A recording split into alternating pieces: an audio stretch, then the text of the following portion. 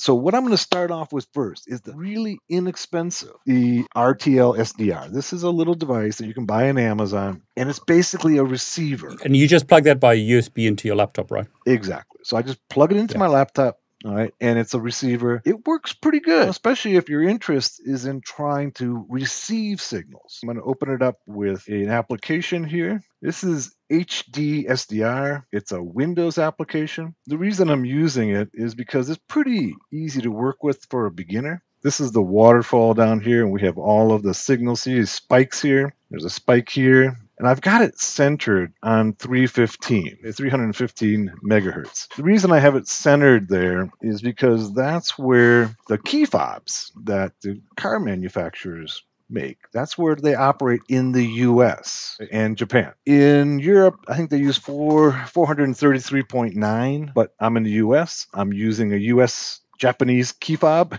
So it's going to be probably in the 315 megahertz range. One of the things that's important to note is that whenever you're working in radio signals, any device that is using a part of the radio spectrum has to be registered with the FCC. So if you have a question about what frequency the device is using, all you have to do is look at the back of the device and it'll have an FCC number on it. Look it up. It'll tell you exactly what frequency it's operating at.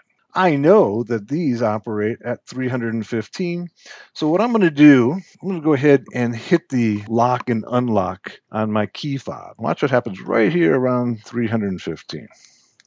See that spike right there? Yep. And you see it right here? That's the signal from my key fob. I'll do it again. There it is. That's the signal to unlock my door. See, it's centered right on it. Right. Looks like it's 315.05. You see it right there? Yep. 315. So now we know what frequency it's operating on.